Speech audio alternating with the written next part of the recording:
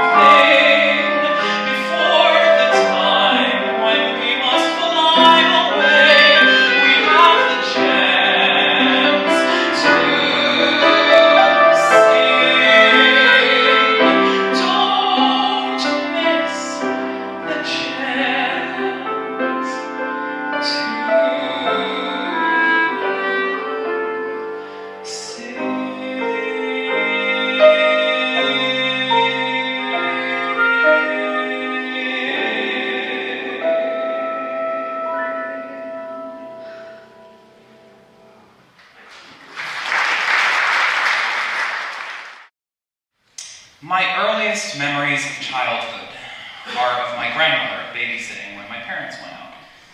From the moment she arrived at our house until it was my bedtime, we'd be at the piano, her playing and me singing.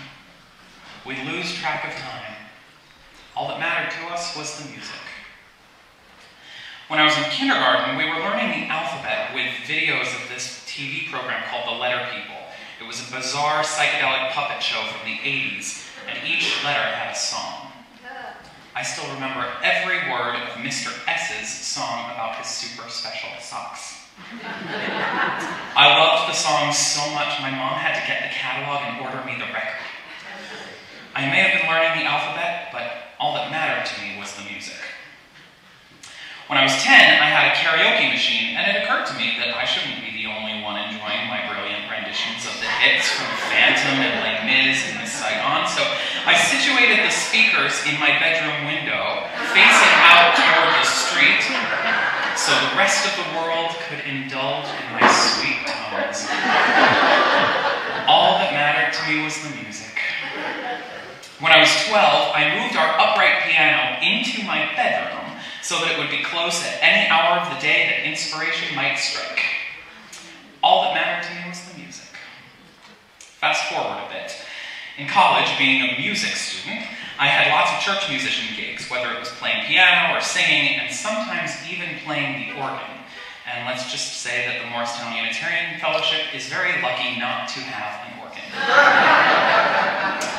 Being a lifelong Unitarian Universalist, when I heard that the Unitarian Universalist congregation at Montclair was hiring an assistant music director, I jumped at the chance to work in a faith community like the one I grew up in.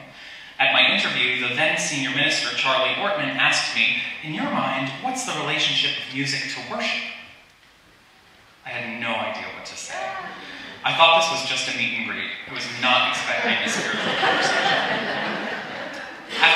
water for a minute or two, I came up with this. I don't think that one could exist without the other. Thankfully, that seemed to satisfy him. And thinking I had done a pretty good job of dodging the bullet, I packed that topic away in my brain for a few years. As my relationship with Unitarian Universalism deepened, I found myself developing a philosophy on music ministry, something I never thought I would even begin to contemplate, and doing more serious, deliberate work with music in relation to worship. Who knew? Every year, our youth stand on the chancel in front of their congregations, reading the faith statements they've painstakingly prepared to conclude their journey in the coming-of-age program. It makes me remember when I wrote one as a coming-of-ager. Back then, we called it affirmation. And I remember the gist of mine being, I don't know what I believe at this moment, and that's okay. Groundbreaking. And so typical of a free-thinking 13-year-old UU kid. When I look back at that statement and at my interview here with Charlie, I think what I really meant was that I was a little scared of thinking too deeply about it. But growing up gives us clarity and courage, and now I have thought pretty deeply about it. And fortunately for me, today I have a platform for delving deeper into what I put my faith in and a captive audience. My first job out of college was working in the corporate office as well as teaching a program called Music Together. Some of you may have taken Music Together classes with your children, and some of you in this room were even in my classes here in Montclair. It's a research-based early childhood music program. The main philosophical ideas behind the curriculum are that 1, all children are musical, and 2, all people can learn to sing in tune and keep a steady beat. To a passerby, when I was teaching those classes, it would look like I was just sitting on the floor acting like a crazy person, singing a bunch of nonsense and making animal sounds, but there was so much more to it than just the wheels on the bus. Getting a group of adults who have never met each other before, and most of whom don't consider themselves musical at all, to sing in 3-part harmony, what a rush. I'd gone to college and become this classically trained musician who thought only the talented could make music. And here I was telling parents that anyone can and everyone should make music. And it wasn't because music would make your child smarter or because it helps their language, social, emotional, cognitive, and physical development, although all of those things are true. The reason everyone should make music is because it feels good and it makes the world a better place. Isn't that enough? Just in case that's not enough for you, I will tell you that a ton of studies have been done on how music affects our brains. One of my favorites tells us that when we're actively making music with other people, I'm talking about making music with our own bodies, not just listening to it, the level of the hormone oxytocin goes sky high. Now, oxytocin is a powerful hormone and neurotransmitter that's associated with empathy and trust and relationship building and certain adult activities. Because of this, and the times that we see it rise, it's also called the love hormone often. So, I'm here to tell you, singing feels good. Because science.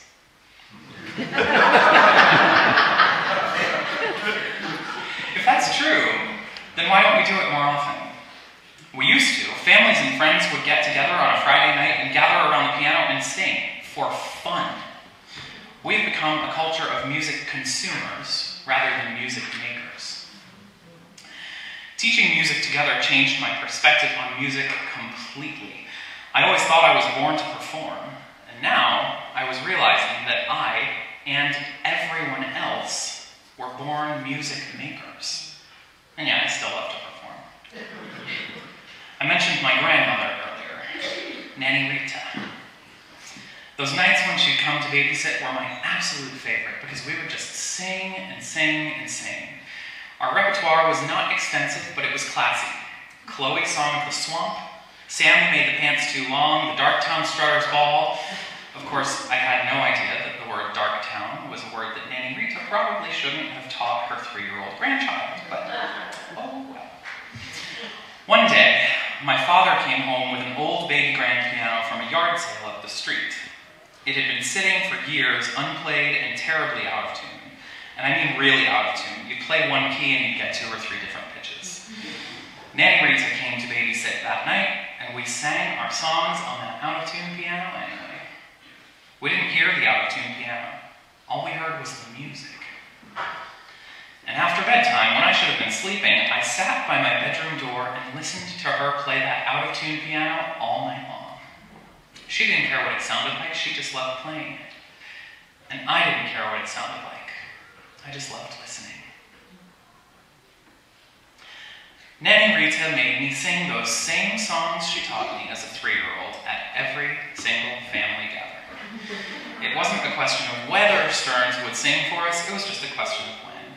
And of course, I grumbled like teenagers are supposed to do, and if you asked me at the time, I would have flatly denied this, but I loved it. Because no one played the piano like her. Then, in July of 2013, Nanny Rita died. At the time, I was teaching music together in, of all places, Honolulu, Hawaii. I was 5,000 miles away and 6 hours behind my family. It was the deepest and most profound loss I had ever experienced, and I had never felt so utterly isolated and alone. I didn't know what to do with myself. I felt like there was nothing I could do. Nothing to grasp onto that was stable. And then this song popped into my head, written by Carol Hall and Stephen Letback. And if I believed in heaven, I believe that now you're singing in the choir. And if I believed in angels, I'd imagine you in white and quite the flyer. And if I believed in reasons, then I wouldn't ask why dying seems so wrong.